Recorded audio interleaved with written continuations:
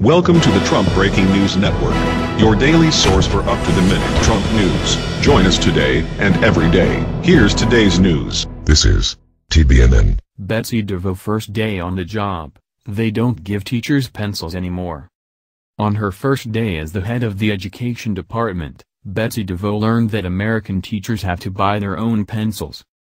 In a tweet that quickly went viral, DeVos shared her first moment in her new office. Day one on the job is done, but we're only getting started. Now where do I find the pencils? Smilepic.twitter.com web link. Betsy DeVos, at Betsy DeVos, February 9, 2017. What was supposed to be a harmless message has now been turned against her. Hundreds, from retired teachers to concerned citizens, responded to the tweet by informing the new education secretary that many school districts lack the resources to provide enough pencils for their class. Teachers usually buy pencils out of their own pockets. Maybe Betsy DeVos could buy them where she bought the senators who confirmed her. T.co web link. Phyllis Bush, at Kbgon, February 9, 2017.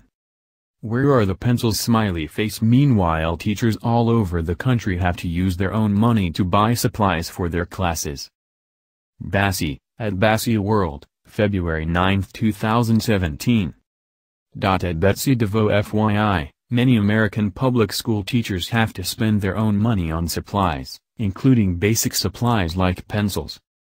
Miss Elizabeth Uses, at Ms Uses, February 9, 2017. Buy the pencils with your own money as most public school teachers have to. We know you have it. You bought your job. T.co web link.